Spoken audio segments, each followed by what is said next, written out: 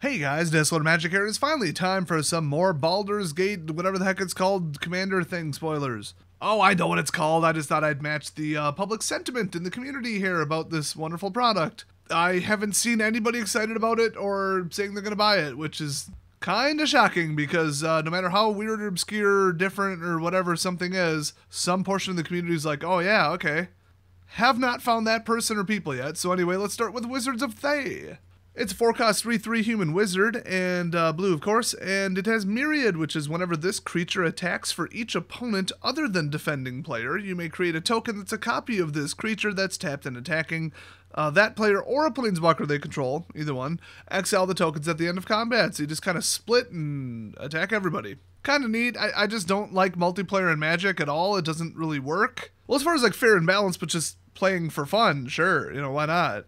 So it also reduces the casting cost of instant and sorcery spells by 1, and you may cast sorcery spells as though they had flash, so pretty all-around powerful. Next up, well, I waited as long as I possibly could, and still basically none of these are in English. Thanks, Wizards, you're really encouraging people to look at these spoilers and pay attention to them. Anyway, Scanos Dragonheart. This is a 5-cost 4/4 legendary creature Dragon Ranger, and whenever Scanos Dragonheart attacks, it gets +X/+X until end of turn, where X is the greatest power among dragon cards in your graveyard or other dragon creatures you control. Ooh, then choose a background. If you really think about it, he's kind of like a vanilla dragon, but I don't know, the background part, I could see people doing that.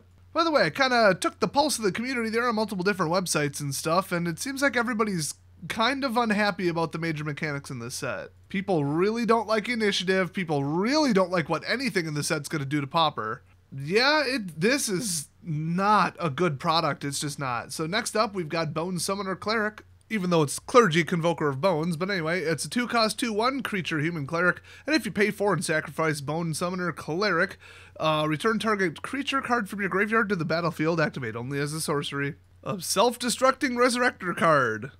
I mean, just pay 1 more and just resurrect the card. Oh wait, this is Commander. Paid like 4 less into it. Next up, Sword Coast Sailor. Oh, Sword Coast is awesome. It's a 2-cost legendary enchantment blue background, and Commander creatures you own have whenever this creature attacks a player. If no opponent has more life than that player, this creature can't be blocked this turn. That is insanely annoying. Commander damage is a thing. That actually really is going to piss people off because backgrounds are like automatically a +1 in the deck, kind of. Go look it up, it's complicated, but yeah, that's crap.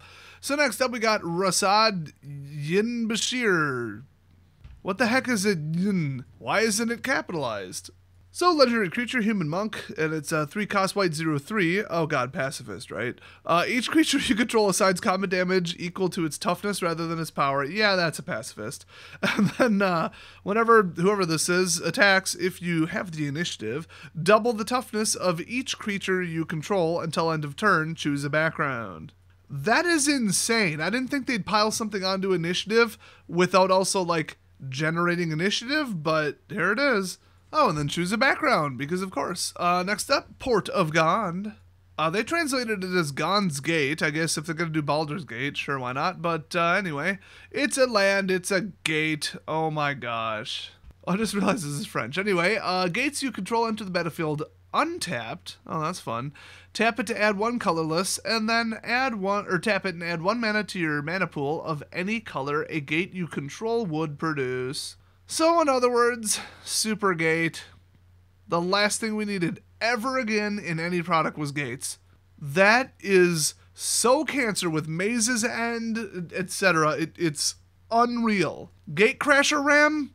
Nah, we don't need that. But what we do need is Geode Golem, I guess. So it's a 5-cost artifact golem with trample, 5/3, and whenever Geode Golem deals combat damage to a player, you may cast your commander from the command zone without paying its mana cost. Okay, that's going to be an expensive card. All these, like, must-have auto-include, although that might be a little generous, cards, they've all been uncommons. I mean, I'm not going to complain, cool, that's going to cap it at like $2-3, but man, is this set not going to make Wizards any money. But see, there's an upside, though. There's an upside. People never mention this. The good news, the silver lining, if you will, is that Hasbro's not going to make any money off it either. So, next up, Avenging Hunter. It's a 5-cost 5/4 Dragon Ranger with trample and green, and whenever it enters the battlefield, you take the initiative. Real simple, but Real garbage. Next up, we got Trailblazers. Torch, it's a 4-cost artifact equipment, colorless, and when it touches battlefield, you take the initiative. Okay. And then equip 1, and whenever equipped creature becomes blocked, it deals 2 damage to each creature blocking it. That's kind of utility and interesting. I'm not sure about the power level for Commander, but neither are you. So many people like to come in and say, oh, well, that's too powerful, or that's not powerful enough. First of all, this is OP as balls for Pauper, but don't even get me started. And secondly, Commander is policed by your playgroup, okay? One playgroup might be like, this is unacceptable. The other one's like total free-for-all, the bigger the better. So just keep that in mind. Next up, ooh, another Mythic, okay. Karlach, Fury of Avernus. Hey, speaking of that, Spiderweb Software is working on a new version of Avernum. Very related. Anyway, legendary creature Tiefling Barbarian, 5/4, and whenever you attack, if it's the first combat phase of this turn, oh, come on. Untap all attacking creatures. They gain first strike till end of turn. After this phase, there is an additional combat phase. It's broken as hell, and choose a background. I hate bonus combat phases. They're just so complicated, stupid, annoying. I hate them. Next up, we've got Agent de Volure de l'Ombre, maybe. Oh, wait, that's right. It's French. Vowels don't exist. They're just a myth. Lumber? Anyway, somehow that's Agent of the Shadow Thieves. I don't know how you get that from that, but sure. So it's a 2-cost legendary enchantment background, and commander creatures you own have when this creature attacks a player if no opponent has more life than that player. Put a +1/-1 counter on this creature. It gains Death Touch and Indestructible until end of turn. Oh, that was a typo in the translation. It clearly says +1/+1. Okay, that makes more sense. Next up, Alaundo the Seer. Ooh, he a big, large, thick, husky boy. Or it's just the robe, but he's just got mountains of body armor, okay? Could be either. So anyway, Donald Glover here is a 4-cost green-blue 3/5 legendary creature human shaman. And he has a short novel that I believe is going to be canon in the D&D universe written on his card.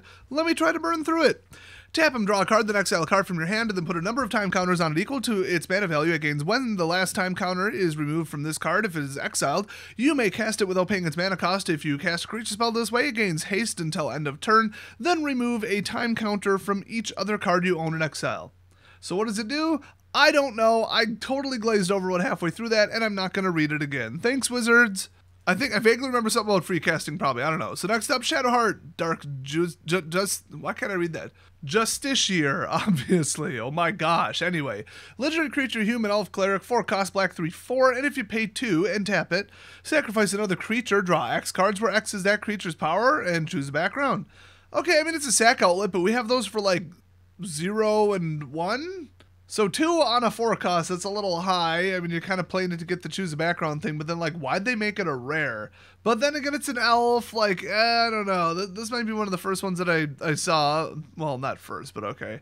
One of the very few I saw that people might actually put in a commander deck. I honestly think this is built just entirely as a draft set. For all I know, it started as, like, Conspiracy 3 or something. Kind of seems like it. Next up, Tiradora de Primera Elfica. Is that really what they're called? Elfica? Well, Elfie the Super Elf here is actually Elven Sharpshooter. It's a 3-cost green elf ranger with reach, and its power is equal to the number of creatures you control. Its toughness is 2, and whenever it enters the battlefield, it deals damage equal to its power to target creature with flying an opponent controls. This is an amazing card in a go-wide dumper deck, which I'd say traditionally is green-white, but it's commander. You could probably pull it off with anything. I've seen white-red, I've seen mono-red. I think I've seen everything at this point. You can go black zombies for all I care. But, 1, it's an elf. 2, it's a go-wide card. 3, it takes something out that's flying in green, which that's huge. This is absolutely amazing. Which is why they chose to make it an uncommon, because God forbid there be any value in this. But, like I said, silver lining, you're going to be able to actually afford this card. Next up, Treasure Keeper. What the heck is that?